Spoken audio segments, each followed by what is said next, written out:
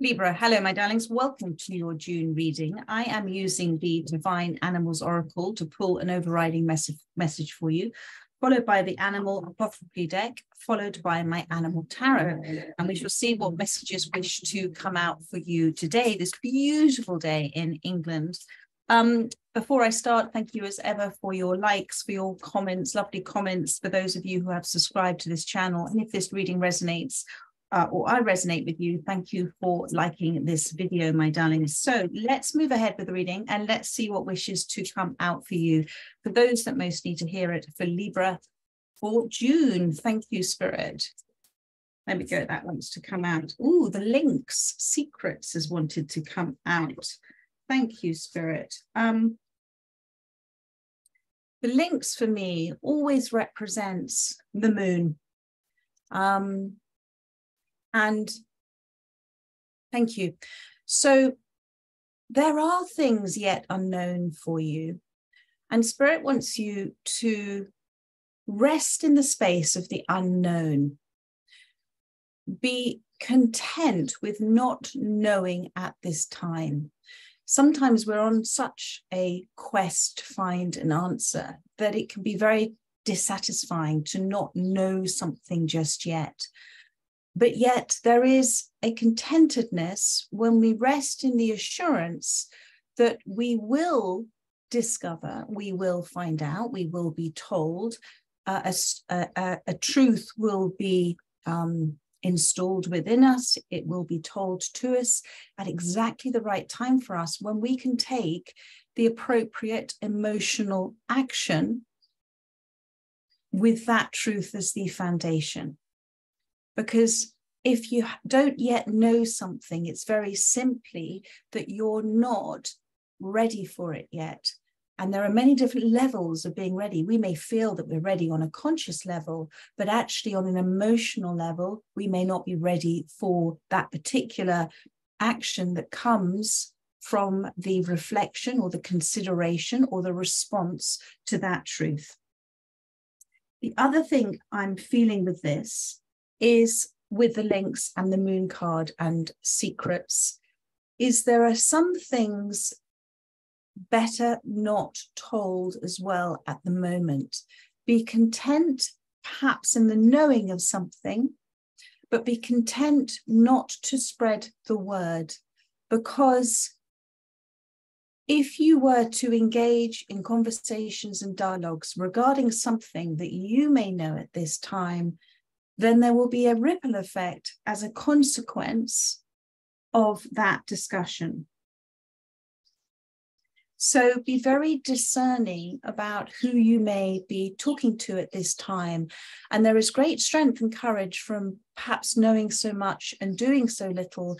And like the Lynx, quietly observing in a very contented way what is unfolding in front of you. So there are two aspects there with that.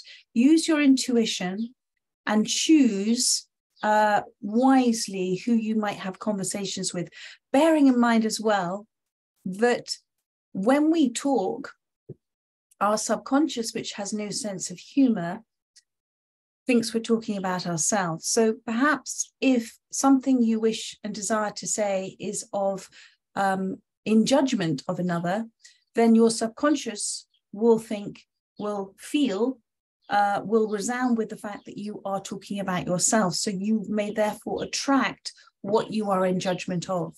So anyway, let's move ahead. And that's number 2 here. So 2 is about making very wise, balanced choices or firm decisions, something that's very firmly rooted within you. So let's have a look to see what the Animal Apothecary deck says for you. Thank you. Thank you for Libra. Be all ears, they're saying, by the way. They're saying be all ears, be all ears, but be relaxed. Be relaxed with perhaps your independent thought at this time on something, and perhaps sharing your views may not be in your best interests. Particularly when we have a heightened sense of awareness of things, Sometimes others are just not in that place to receive that information from us. They're not able to receive the transfer of information. They're not able to transform their views from what we have said because they're not on the same radar. They're not on the same radio wavelength as us. So just be all ears, but be relaxed about who you might share that insight with. And as the moon, you're very insightful on something. So let's see what else wishes to come out with regards to this. Thank you, Spirit. What else from this deck? I love this deck. It's very cute, very different. And I am in tune with it at the moment. Thank you, Spirit. What have we got? We have got, it's in you. Thank you. Okay, so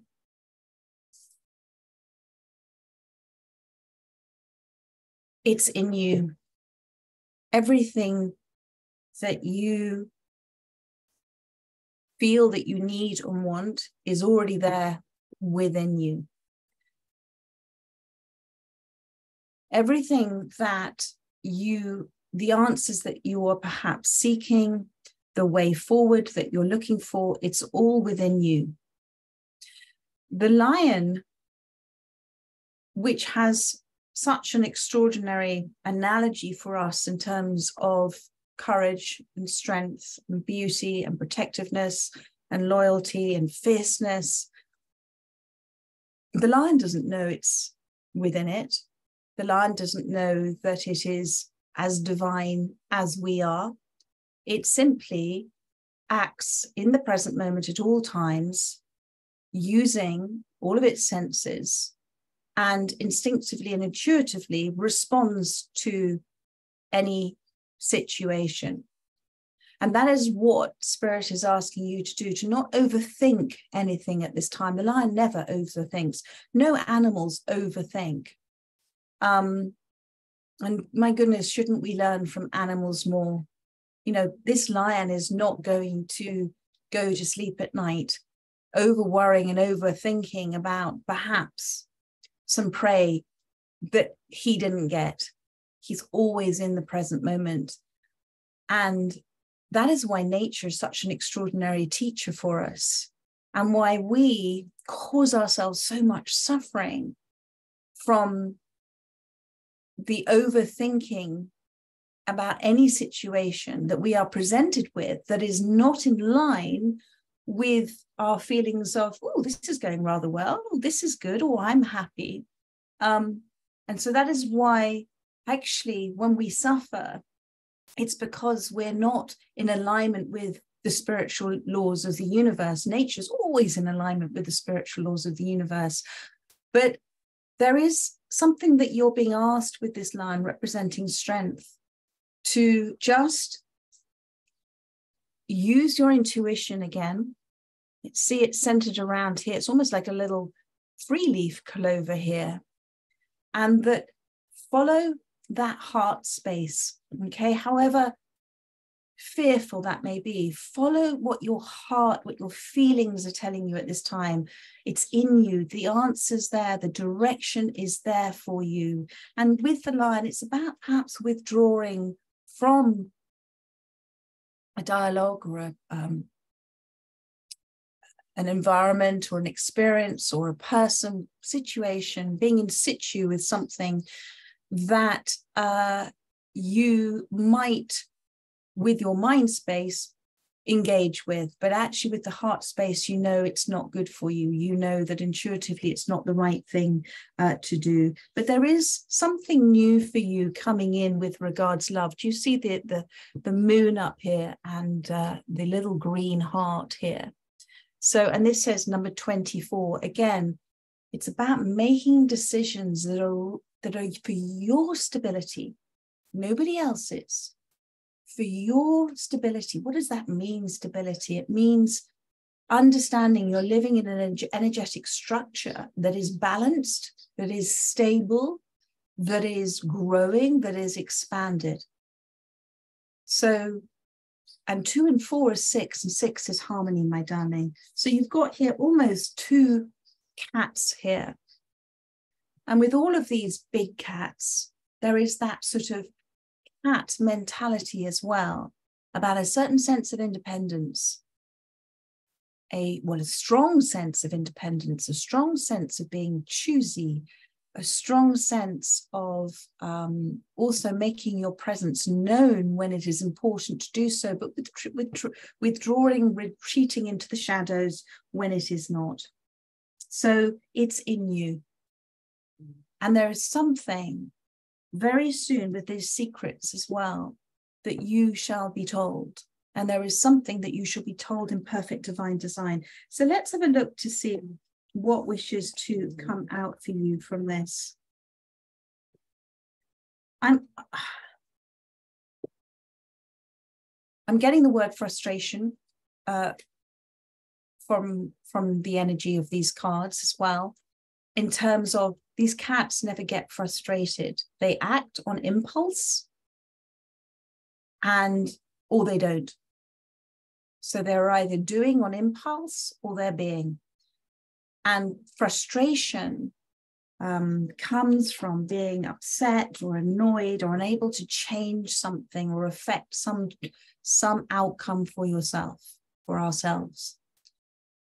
So it is about trying to release, surrender that frustration to the acceptance of the now, blessing the present, blessing the now, being in the now, but being very, very observant. I mean, those cats, those big cats or any cat is constantly on high alert. Being all ears is what Spirit is saying. So I feel you're going to receive audibly. You're going to hear something and it's going to be of utmost importance for you. And I feel it's going to come through you, through your intuition. So let's see what wishes to come out for you with regards to these cards with the Animal Tarot. Thank you. I saw a peacock there. Ooh, hello. The Lovers has come out for you. So this could be with regards a relationship that is one that we consider love, you know, romantic love, partnership, love, marriage, long-lasting commitment. It can also be an energy that is of your soul family, of the same magnetic attraction that you're giving out, you are receiving. And the Lovers talks about a relationship that is of utmost importance for you. Now, whoever you're thinking of at this time, if this reading has resonated with you so far, that is the energy that is represented in this card for you, whether this is soul family, that loved one, family itself by blood, friendships that you consider that you truly love and truly care for somebody. And when we truly love others, it is, you know, it's very, as humans, we can dissect love and we can look at love and we can understand love or not understand love, but really love in its truest form is nature. Love in its truest form is divine. It's unselfish, it's unneeding, it's unwanting. It loves, it blesses, it is no need of anything in return. And I feel that the experience that you're going through at this time with regards love is to demonstrate to you that you are love. We are all love, that energy of love. When we feel we are giving love to somebody else, we're actually experiencing the feeling of being love. So let me move on to see a little bit more about this Lovers card. Thank you, Spirit. Tell me more. Thank you. The Emperor. So feel that you're being asked now, however, despite you may feel about a particular relationship, you're being asked to lead by example. You're being asked to show by example. However small and insignificant you may feel in relation to this relationship, that I feel is very, very, very important to you, you have prepared for it. You have prepared for it. You've had your ears to the ground. You have, and I feel this is why it's very important that you are relaxed about what you don't yet know yet. So I feel that there is an energy with you. You're very aware of it, of someone that is very important to you. And you have prepared. Now, Spirit is saying, despite how insecure you may be feeling, take the leadership role in this relationship. Lead by example.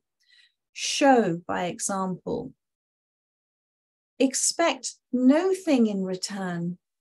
Bless them for who they are, for what you love about them, and watch any issues in this relationship transform into something else.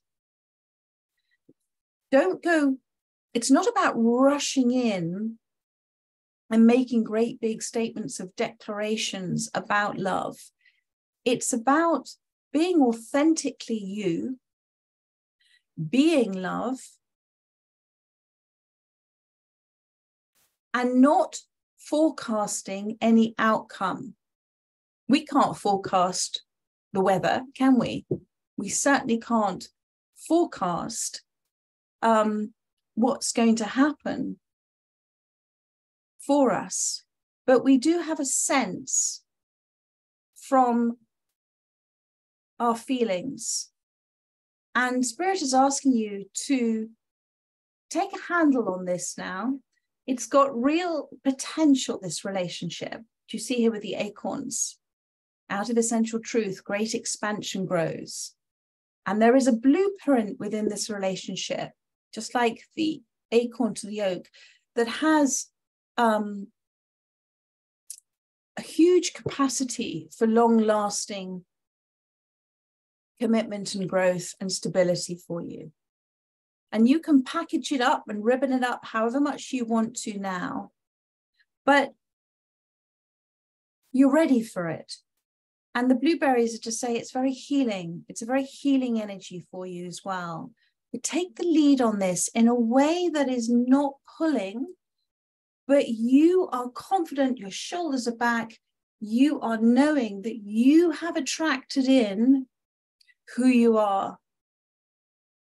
And if you are showing great love, and you are showing the characteristics of the lion and the lynx, then this love you have attracted in is worthy of you, and you are worthy of it. Don't lose sight of yourself. The mouse is incredibly courageous to do what the mouse does in a pretty big, scary world. And you have done an amazing job in preparing for whatever this relationship is that's coming in for you, my darling. Anything else on these lovers? Thank you.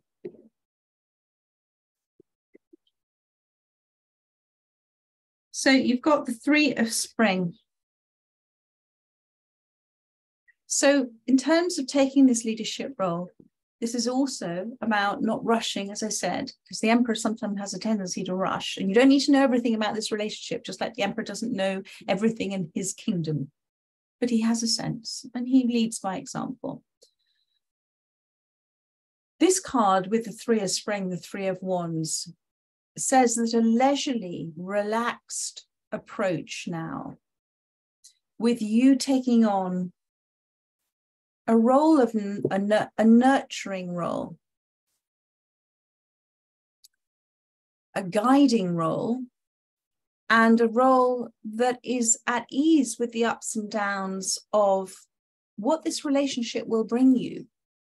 Because relationships are our greatest teacher. Love is our greatest teacher. Love is on the spectrum of the other end of love is hate. And it is through experiences of love that we learn. Sometimes it's very difficult to love someone because of what we're asked to do because we love someone. Sometimes it's difficult to love when we are perhaps seeing love from a need as opposed to a desire to give. And all of these things we've all gone through in various relationships in our lives. But this relationship with this is to say that there is a wonderful energy that you have manifested. You have created this relationship in your life. And the sea turtle is like the sea turtle lays the eggs and then allows those little baby turtles to make their own way. You have created now with this three a place, an energy field of growth for yourself. And this is a time to take stock, to take recognition of everything that has resulted in your life so far. And this now, just like the Three of Pentacles, is for you to recognize that this relationship has very long-term success if you allow it to evolve naturally. And you play that part for yourself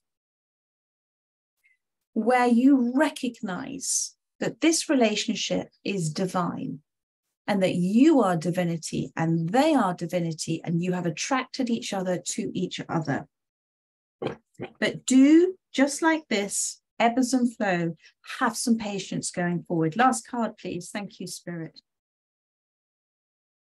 Yeah, don't see, what is this? The manatee. This is the five of Pentacles. And then you've got the 5 of Cups here. 2 5s make 10.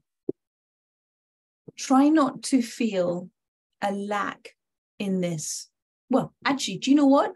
If you are feeling a lack of something at this time, it's about prioritizing your attention to where that lack is coming from. Again, I come back to the lynx and the lion. There is something you don't yet know.